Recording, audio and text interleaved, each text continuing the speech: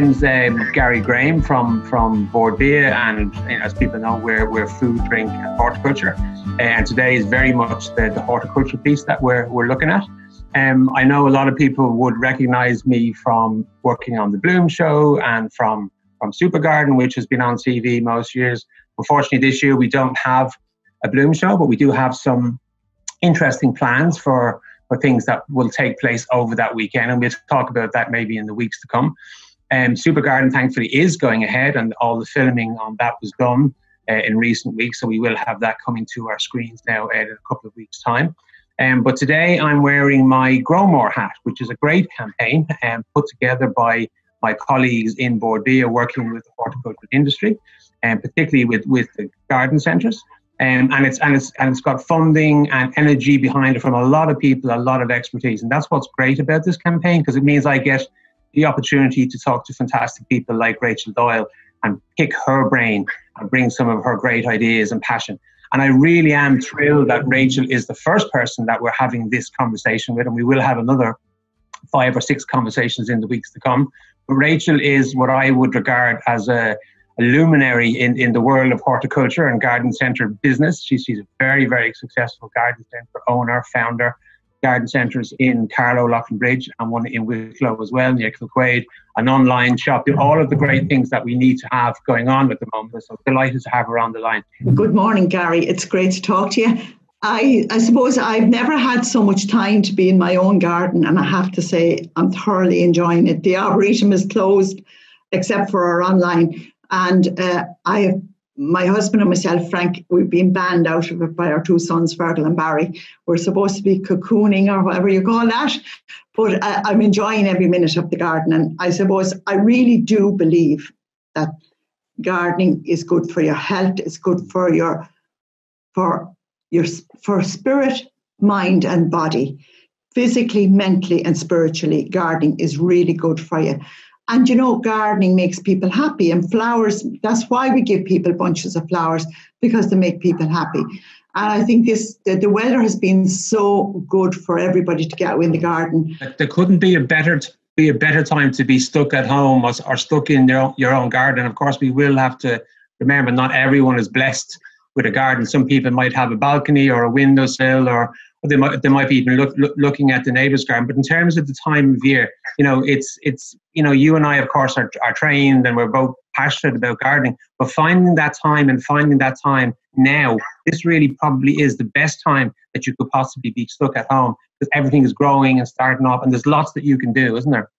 Yeah, there's so many things, and I always say it doesn't matter whether, if it's only a balcony garden, you can make it absolutely your heaven and your space. But I know you keep a lot of herbs very close to the back door, as you said there, that you bring into the house and you use on a regular basis. What would be your top 2 or 3 herbs that you would recommend to people?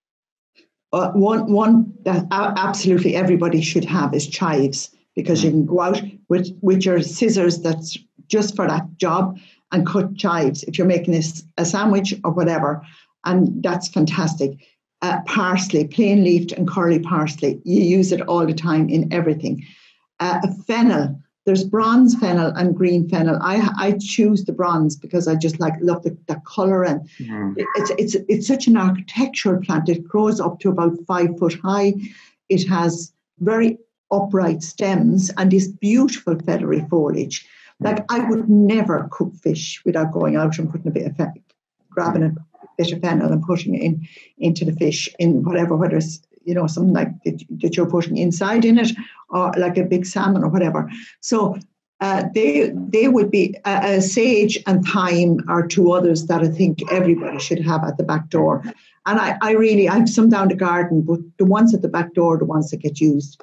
Because if you're cooking and it's raining, you're not going to get a coat and go down the back garden, but you go out to the back door. The great thing about a basket or a container, of course, as you referenced earlier, you don't need a lot of space for that. It's quite easy to do. Tell us a little bit more about the grandchildren and how, because there's a lot of people at home trying to figure out what to do, how to keep kids entertained. You can only spend so much time in the house doing the lessons or whatever needs to be done.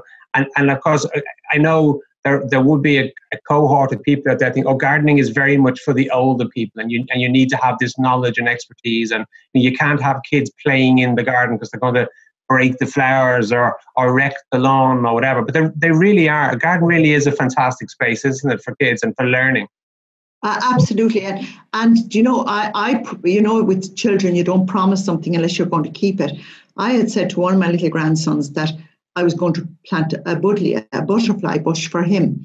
And he was on to me until I got the butterfly bush, because that is the one that attracts all the butterflies and bees. And the kids love this. They love to feel that they're learning in school about nature, and they love that they're able to come home and they're able to show what they're learning in school, and to get the kids involved in all of those actions. And even my grandchildren have planted potatoes now in pots. And, you know, it's really is putting a bit of soil in the bottom of the pot, then putting in about 5 potatoes in a 45 centimetre pot. And like, can you imagine in July, August, when these potatoes are, and they get out and count them. And the counting of the potatoes is a big thing. And it's actually, they realise the potatoes are good for you and a good natural source of fibre. So you're bringing in all the elements that is good for the knowledge and the health of the children. Yeah, it's a great way of getting them interested, isn't it? And getting them thinking about what they like to eat and so on, because they've had that thrill of actually growing themselves. And with likes of potatoes, of course, you can do them in a bag, as you know, and you can raise that bag up in the same way you would top up the stems in the field.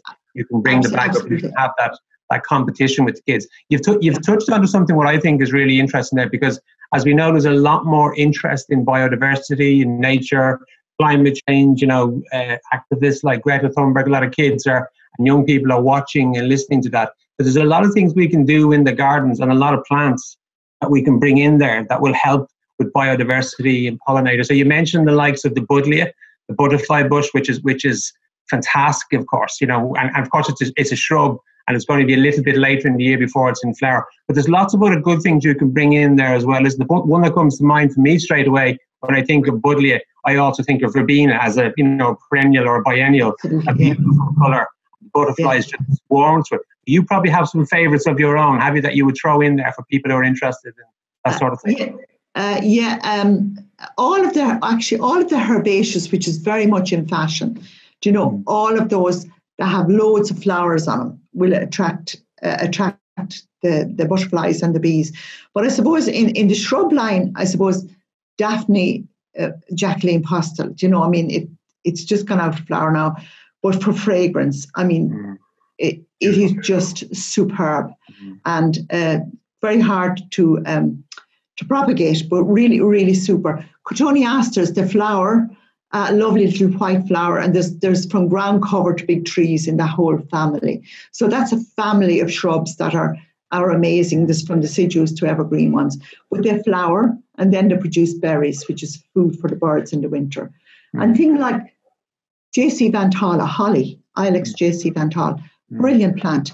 It has male and female parts on it, so it will produce berries, and it is really gives you great cover for the birds in the winter. Something that we don't think of when it's raining. Where are the birds? So we need to put in evergreens like that. Escalonia, another great plant, and again from gold brine, which is golden. It's like a light in the garden. You know the way the old saying is, wake up and smell the roses. I have watched my wisteria come out every day. I watched the tulips in bud coming into, and you know what? I just sit there in amazement and look at it and think how wonderful nature is and what a wonderful world we live in. And that's what we have to do, with to embrace it. And when this pandemic is gone, we will still have our gardens and we'll still have our plants, and that's where we can get solace. Rachel, that's a powerful message, Rachel, and that's exactly why we wanted you to come on this call today. So thank you for that. We'll close it up. We're going to do another one of these next week. We're going to have Pádraig Corkin, Rachel, who you and I both know from the west of Ireland, with garden centres out in Mayo, Galway, Sligo. In the meantime, people can go to gromór.ie and we'll have as much information as we can get up there. And hopefully people will use this opportunity to be able to do some good for themselves, their family, and as you said, Rachel, for the planet. So thank you very much.